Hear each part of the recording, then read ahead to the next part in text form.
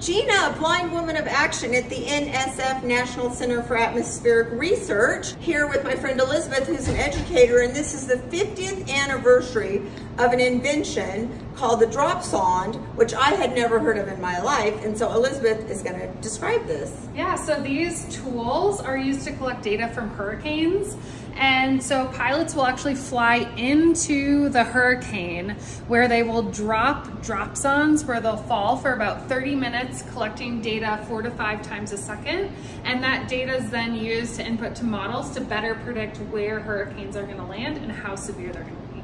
They do also have a cross piece of a drop sonde, so for a blind person to be able to touch this is amazing. For my blind friends, this device is about the shape of a paper towel tube, and that is attached to a very small parachute which glides down and they gather all the data. Thank you again for a cool demonstration. Ciao!